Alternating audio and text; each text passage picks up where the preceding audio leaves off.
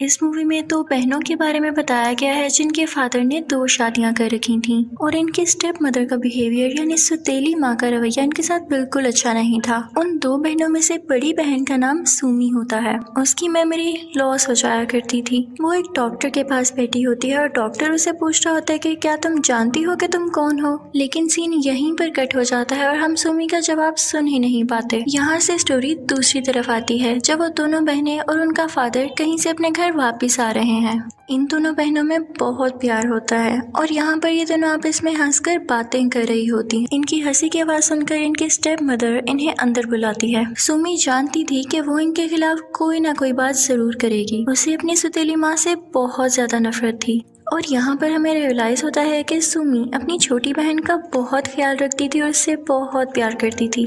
वो ये बिल्कुल बर्दाश्त नहीं कर सकती थी कि कोई भी उसकी छोटी बहन को कुछ भी कहे। वो अपनी बहन को वहाँ से लेके चली जाती है। जब वो अपने रूम में जाती है तो देखती है कि हर चीज अपनी जगह पर अच्छे तरीके से पड़ी हुई है और उसका रूम काफी अच्छा सेट हुआ है। ये सब कुछ उसकी स्टेप मदर ने किया था। क्योंकि सुमी को वो बिल्कुल पसंद नहीं थी तो सुमी बिल्कुल ये नहीं चाहती थी कि वो इसकी किसी भी चीज को हाथ लगाए और उसे ये भी लग रहा था कि शायद ये हमारे फादर को दिखाने के लिए सब कुछ करती है। उसे इस चीज से बहुत गुस्सा आता है। वो बहुत इरिटेट होती है कि ये हमसे दूर क्यों नहीं रह पाती। वो कहती है कि ये हमसे हमारा फादर छीनना चाहती है। तो वो फौरन से अपने फादर के रूम में जाती है और उनके कपड़े खुद सेट करने लगती है कि इससे पहले वो आए और वो इनको सेट करने लगे।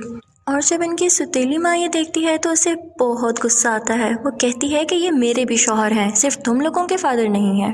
कुछ टाइम बाद हमें सुमी के फादर दिखाए जाते हैं। वो किसी से फोन पर बात कर रहे होते हैं कि यहाँ के हालात बहुत बिगड़ रहे हैं और अच्छी बात तो ये है कि तुम यहाँ पर बिल्कुल नहीं हो। वो उन्हें ये भी बताता है कि सुमी की तबीयत भी खराब है और इसके लिए मैंने अपने भाई को और उसकी वाइफ को भी इन्वाइट किया है ताकि उसे अच्छा फील हो। तब वहाँ पर उन लड़कियों की स्टेप मदर कहती है कि उनको तो मैंने डिनर पर इनवाइट किया है और यहाँ सुमी और उसकी स्टेप मदर फिर से आपस में बहस करने लगती हैं। सुमी के फादर वहाँ से उठ जाते हैं और जाते जाते अपनी सेकंड वाइफ के आगे 2 टैबलेट्स रख जाते हैं। रात होती है तो सुमी की छोटी बहन को एक डरावना ख्वाब आता है।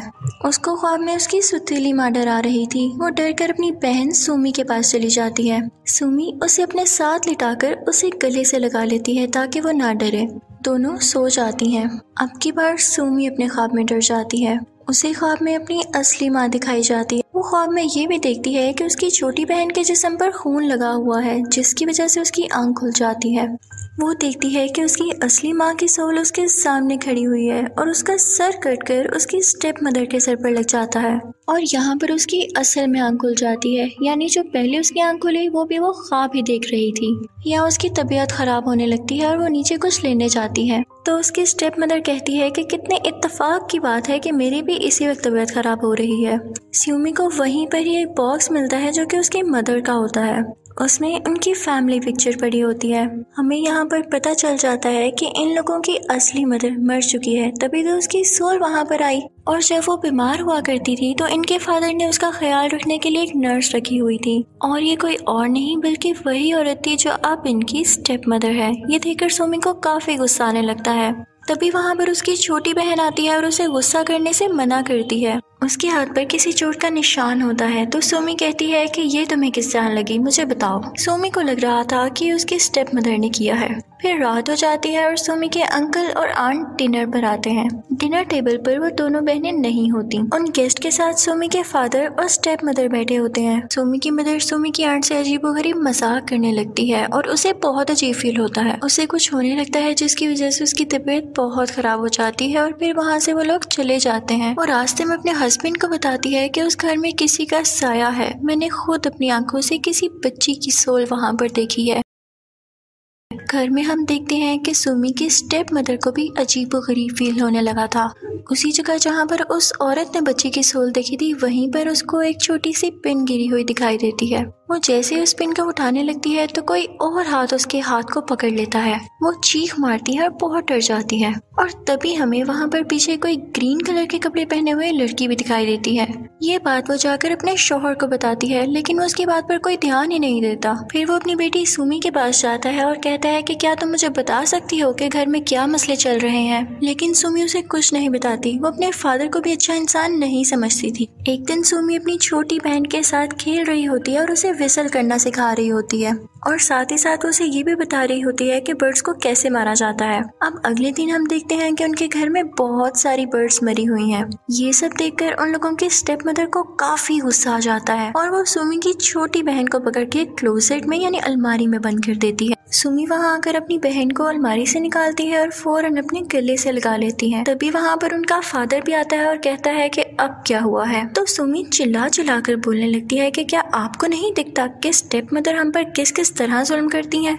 और यहाँ पर हमें बहुत ज्यादा हैरान कर देने वाली बात पता चलती है। सुमी के फादर उसे बताता है कि तुम्हारी छोटी बहन तो कब की मर चुकी है। जैसे ही वो ये बात करता है वो लड़की यानी सुमी की छोटी बहन उनसे पीछे हटने लगती है। यानी ये सब उसकी इमेजिनेशन थी। उसे अपनी बहन की डेथ का बहुत गम था जिसकी वजह से वो मेंटल पेशेंट बन गई थी और इसीलिए मूवी की स्टार्टिंग में वो हमें मेंटल हॉस्पिटल में दिखाई जाती है। सुमी को कुछ समझ नहीं आ रहा होता और वो उस रात सो जाती है। अगले दिन जब वो सुबह उठकर आती है तो देखती है कि उसकी स्टेप मदर एक बोरी में किसी को बंद कर बहुत जोर जोर से मार रही है। सुमी को यहाँ पर फिर लगता है कि शायद वो उसकी छोटी बहन को यहाँ पर मार रही है, लेकिन ये भी उसकी इमेजिनेशन थी। फिर भी वो अपनी सौतेली माँ के पास जाती है और यहाँ पर फिर से इन दोनों की काफी लड़ाई होने लगती है। सुमी की स्टेप मदर उस पर एक स्टैचू गिराकर उसे मारने लगती है, लेकिन तभी सुमी का फादर वहाँ पर आ जाता है और ये सब होने से रोकता है। वो उसे सोफे पर बिठा देता है और यहाँ पर हम देखते हैं कि सुमी की जगह उसकी स्टेप मदर होती है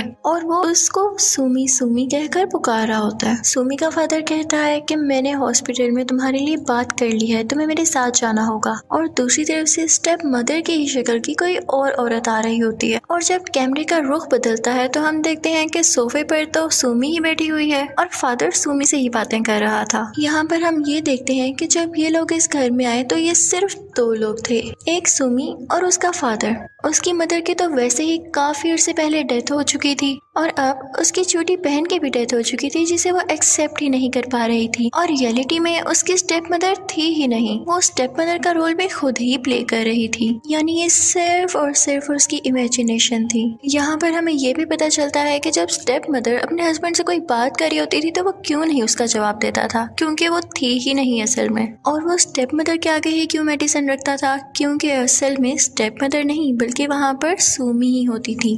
घर में अब तक जो भी कुछ हो रहा था वो सिर्फ और सिर्फ सुमी की इमेजिनेशन थी। ये सब सुमी के मेंटल डिसऑर्डर की वजह से ही हो रहा था।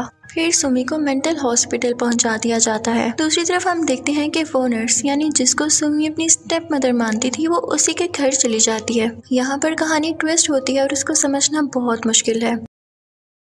खैर हॉस्पिटल में सुमी को किसी के विसल करने की आवाज आती है और सेम आवाज उस औरत को भी यानी उस नर्स को भी आती है। सुमी हैरान हो जाती है कि मेरी बहन को तो विसल करना आता ही नहीं था, हो सकता है कि वो सोल बनने के बाद इसे सीख चुकी हो।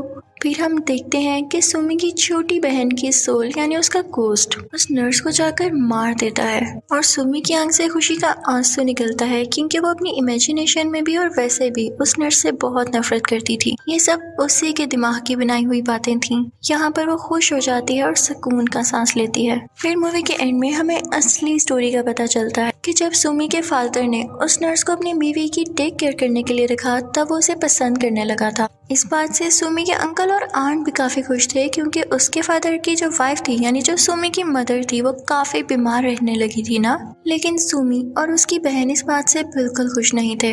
इसी बात की वजह से सुमी की मदर सुसाइड कर लेती है, खुद को फांसी दे लेती है। और जब सुमी की छोटी बहन ये देखती है तो वो उस अलमारी के पास जाती है जिस अलमारी में उसकी माँ ने खुद को फांसी दी थी। वो जब अपनी मॉम को इस हालत में देखती है तो वो उसे बचाने की बहुत कोशिश करती है, लेकिन इसी सिलसिले में वो पूरी की पूरी क्लोजेट उसके ऊपर गिर जाती है जिसकी वजह से सफोकेशन की वजह से उसकी भी डेथ हो जाती है। अलमारी गिरने की आवाज सुनकर वो नर्स भी ऊपर जाती है और पीछे पीछे सुमी भी आ जाती है। सुमी समझती है कि इसकी वजह से ये सब कुछ हुआ तो वो उसे बहुत बुरा भला कहने लगती है कि तुम ही जिम्मेदार हो, तुम रिस्पॉन्सिबल हो जो मेरी माँ और बहन की डेथ हुई। तो वो नर्स उससे कहती है कि मेरा ऐसा मतलब बिल्कुल भी नहीं था और अगर तुम ऐसा सोच रही हो मेरे बारे में तो याद रखना तुम सारी जिंदगी पछताओगी। सुमी ये सब कुछ एक ही टाइम पर बर्दाश्त नहीं कर पाती और पागल हो जाती है। यहाँ पर मूवी का सारा प्लॉट रिवील होता है और इसी के साथ मूवी एंड हो जाती है। Thank you for watching.